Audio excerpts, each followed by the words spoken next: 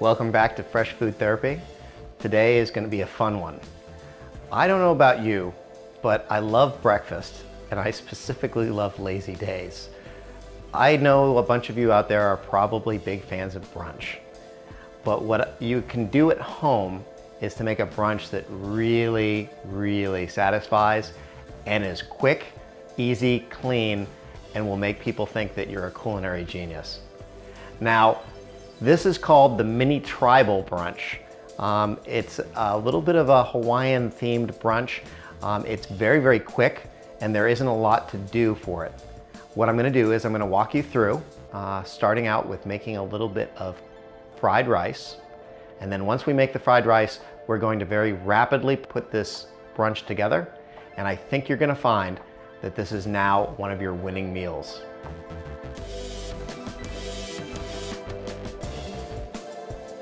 So let's say that you came home from having Chinese dinner and there is some fried rice left.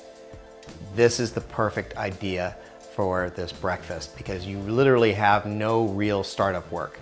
But in this case, what we're gonna do is we're gonna go through and we're gonna teach you how to make the fried rice so that we have it on hand. Fried rice is very simple. It's literally just taking leftover rice that's cool, frying it up with some vegetables and some small forms of meat, whatever you happen to have on hand, and then adding a little bit of seasoning to it, and it's done. So just an episode ago, we made some stir fry and we have vegetables left over. So what we're gonna do is we're going to, rather than start all over again, we're gonna take what we have on hand. I have some fresh mushrooms, I have some onions, I have some red and yellow bell pepper. So what we're gonna do is we're gonna start by just mincing up. You're gonna wanna keep the pieces small because if you keep the pieces small, they will spread evenly through the fried rice and you'll get color and you'll get texture. So we're mincing up the peppers. And you just want them about the size of a piece of minced onion. It really doesn't take much. And what you're gonna do is you're going to try and use up any onion that you have left over from any other recipe within a day or two, because it tends to wilt and go bad quickly. Fried rice is an excellent way to get rid of a little bit of leftover onion. So once again, you just trim the stem of the mushroom, cut the mushroom in half,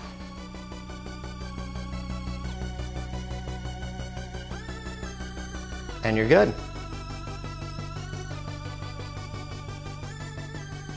When you're making fried rice, one component that's very important is having a little bit of fried egg. It not only adds protein to the dish, but it also adds color and texture and flavor. So what I'm gonna do is, of the 12 eggs that we have for this brunch, we're gonna take 2 eggs and we're gonna use those to make the scrambled eggs. It's really as simple as taking the 2 eggs, putting them in a bowl, and just scrambling them right up. Now, if you like your eggs to be fluffy, you can add water.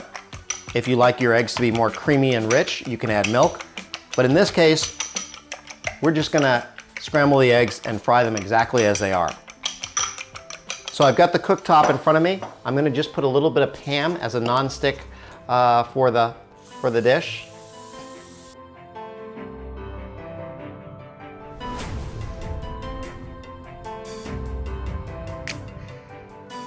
And within a few moments, it's already frying up quite nicely.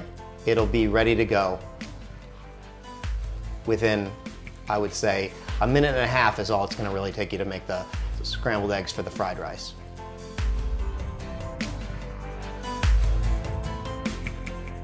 You do wanna make sure that they're fried all the way through, but you wanna keep them relatively soft because they're gonna continue to cook in the rice. Once they're cooked all the way through, it's very easy for you to just grab them and put them with the rest of the ingredients for the fried rice.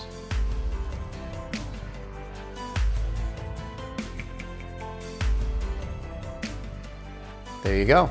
And now we can go into the kitchen and make the fried rice. So what we're gonna do now is we're gonna make that fried rice because we didn't have any leftovers from the night before. So the first thing that we're gonna do is we're gonna take our wok pan, or you can use a non-stick fry pan if you wish, and we're gonna put a little bit of oil into it. And then we're gonna turn it on. And we're gonna turn it on a medium heat. We're gonna let the oil get hot.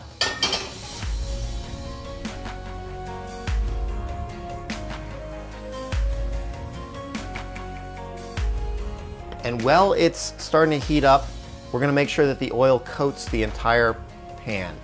Let it roll around a little bit, make sure that it covers up to the edge where the rice is gonna touch.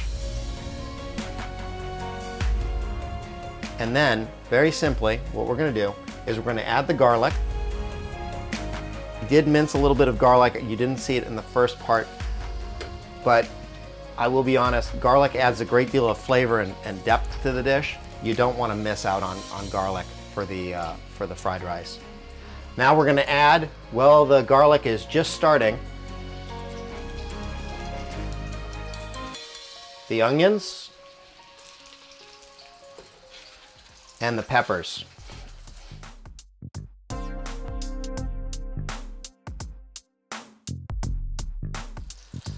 Now traditionally, fried rice is a dish that is used in many Asian countries specifically to get rid of rice that was left over from the family meal the night before, and a way to get rid of leftovers and odds and ends that are in your refrigerator.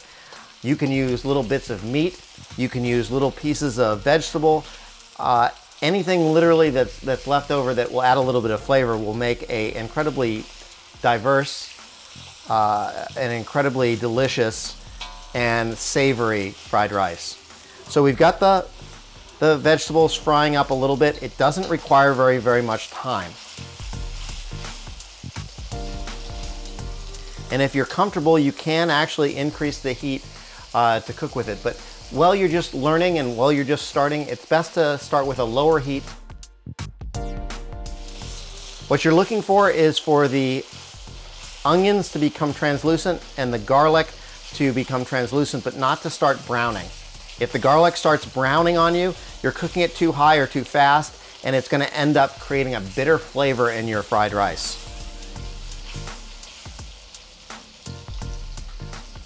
Okay, now that the peppers and the onions are almost done, as you can see, we're going to add the mushrooms in. Mushrooms cook very quickly, and so you don't want to leave them in too long because then they'll melt into it and they will lose their character and their texture.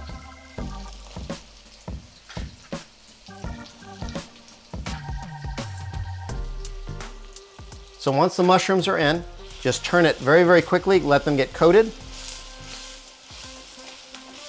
And then we're gonna build in the cold rice from the night before. It's very important that you let the rice cool.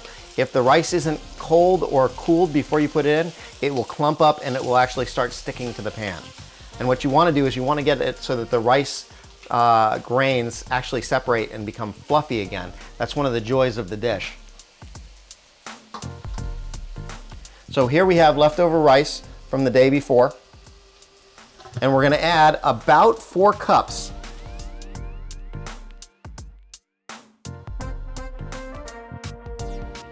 That's about 4 cups worth of fried rice, and that'll be enough to feed 4 people for this dish.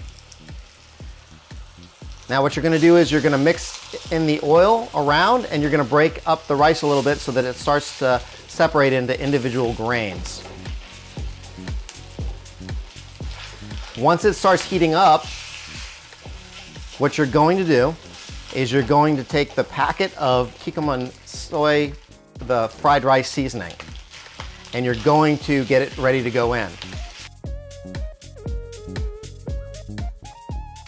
Okay, now the rice is getting coated and it's starting to flake up and absorb the vegetables. We'll take the packet of fried rice,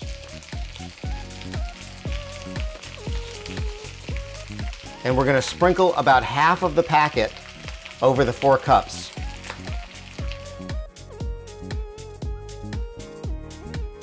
And then we're going to add a little bit of soy sauce And the soy sauce is to add a little bit of color, a little bit of flavor, and to loosen up the rice so that it can be fluffy and the grains separate.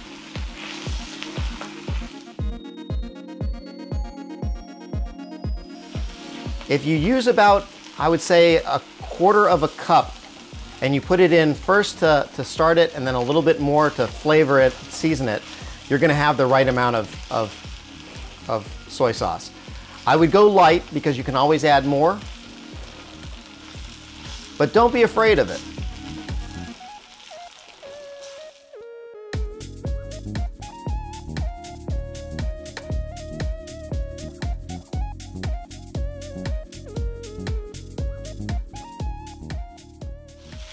And now we're going to add a little bit more soy.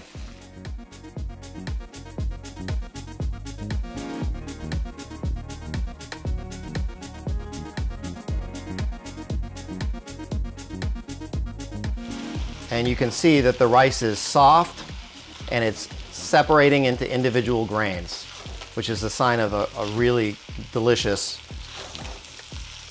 properly prepared fried rice. The last step is, as it's getting hot, before it starts to catch and before it becomes a little bit more difficult to work with,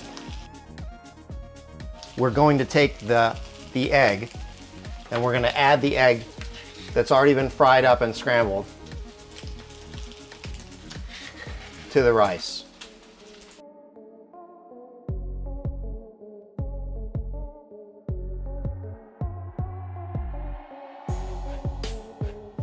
And by mixing it, it'll separate the egg into little pieces, which will go relatively evenly through the dish, giving you little bites of egg that are fun to find and add flavor and a beautiful vibrancy to the dish.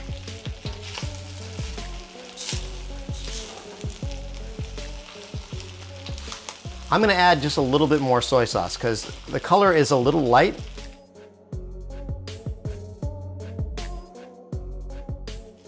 And I like my fried rice to be a nice, beautiful brown. And it's really the soy sauce that gives the fried rice the color.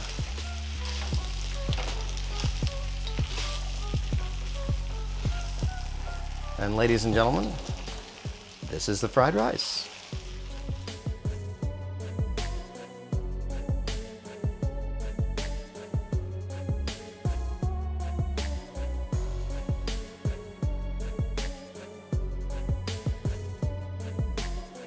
Okay, so we have made the fried rice and it's ready to go.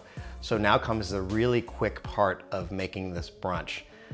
Most of the time when you're making French toast, you are thinking that you are making something absolutely wonderful, but the reality is that French toast was designed for you to reconstitute bread that has either become stale or unpalatable. In this case, we're cheating because we're using Hawaiian sweet rolls and there's no way for those to become unpalatable. But what we're gonna do is we're gonna take the rolls, we put them in the freezer the night before. So now they're firm. Generally they're very, very soft and they'll fold on you if you press into them. But by freezing them, you actually get a little bit of kickback from the rolls themselves. So we're gonna make breakfast for 4. So what we're gonna do is we're gonna take 4 rolls. And they fold out quite nicely, nice and easy. So there we have 4 rolls. And what we're gonna do is once we have the 4 rolls, we're gonna cut them into 4 pieces per roll. This is a bread knife. It will cut through without tearing the bread up. And you wanna use a light touch so you don't smush the bread. But what you end up with is 4 little pieces that look like mini pieces of bread per roll. So we're gonna quickly do that and cut the rest of the rolls for this. Keep in mind that you want them to be as evenly cut as possible so that they fry about the same speed. If you have some that are very, very thin or some that are very, very thick, it will cause them to come out at different times. Now that you've cut the bread, what we're gonna do next is we're gonna scramble up the eggs real quick. So what I've done is I've got the eggs ready to go and I've got a side of water. We're gonna add a little bit of water to the eggs to make them fluffy. they don't sink into the rolls. Generally speaking, you're going to use 1 egg for every 2 rolls. So really all you really need is to use 2 eggs. But what we're going to do after this is we're going to take the eggs and we're going to scramble them up and serve them. So you can actually scramble all of the eggs at the same time because there won't be any waste. But if you're doing the toast by itself without doing the brunch, 1 egg will make 2 rolls generally. Now, generally speaking also, when you're adding water to the mix, you only need about 1 ounce or 2. So we're going to add the water to all the eggs, and then we're going to just scramble. And you can use a fork, you can use a wire whisk. Just make sure that you're blending them well so that all the yolks are broken and it comes into a singular color and texture. And the egg looks like it's done.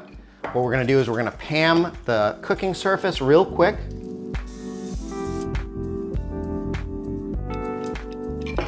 And what we're going to do is we're literally going to dip and place. Dip and place. Dip, place. Dip. And you're going to do this very, very quickly because within a few seconds, they're going to be ready to be flipped.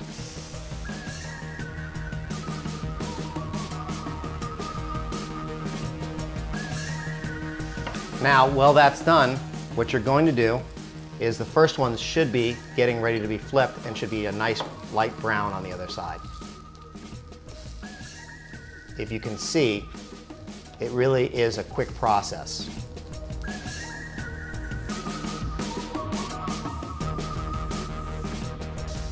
Now, when I created this dish, I did it for my sister, Jen.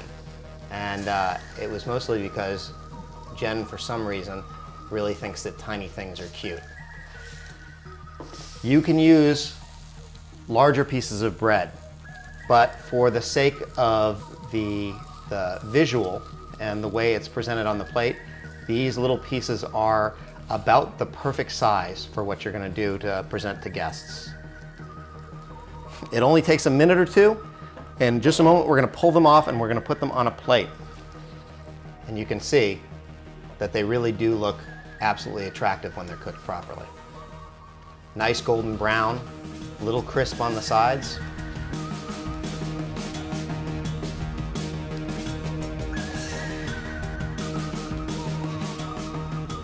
Now, the other nice thing about this is literally, when you're done making the amount of rolls that you want, you can take the rolls that are left and put them right back into the freezer and they're ready for next time. So there's literally no waste and you don't have to worry about things going bad on you. Okay, once they're done, the very next step is very quick. We're gonna just soft scramble the rest of the eggs. So scramble again.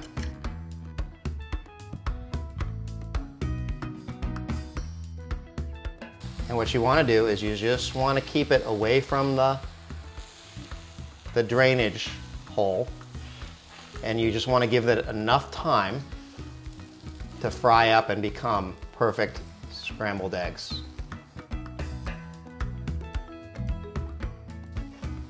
Now, once again, if you like your eggs soft and fluffy, you add a little bit of water to them. If you like your eggs creamy and rich, you add a little bit of milk, or you don't have to add anything at all to them.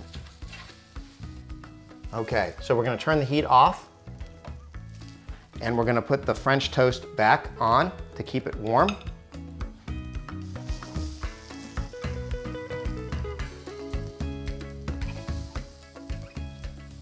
And we're going to get ready to start plating. Are you ready? So what I'm going to do now is I'm going to go get the fried rice, and then I'm going to bring it back and we're going to get ready to finish this. So the moment you have long been waiting for has finally arrived, and what we're going to do is we're going to plate up the 3 different things that we've made, and then we're going to put the cherry on top. We're going to make a mango mimosa. So first, for plating, presentation-wise, you just want it to look something appetizing. So what I'm gonna do is I'm gonna start by putting the 4 pieces of French toast on the plate in an attractive manner. And then what I'm gonna do is I'm gonna take a little bit of scrambled eggs,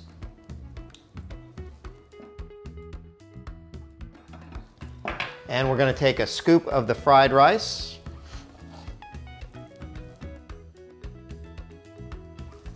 and then just to finish, what we're gonna do is we're gonna take a little bit of powdered sugar,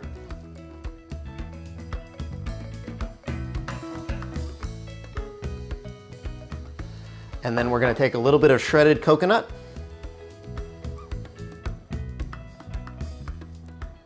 maybe just a touch more.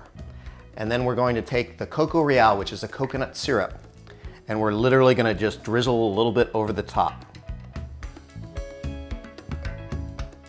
So we've plated the plates and we are now ready to go, but there's only one thing missing, and that is our mango mimosas. Now for the mango mimosas, all you really need is 1 bottle of a sparkling wine. In this case, we're using Andre's Brut, and 1 can of Kern's mango nectar.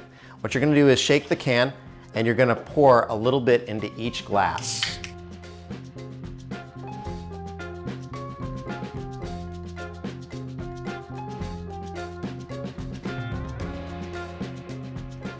Doesn't have to be absolutely equal, but a little bit in each one, and then you're gonna top it off with the sparkling wine. Now it will foam, so you wanna give a little bit of time for the foam to go down before you try and top it off.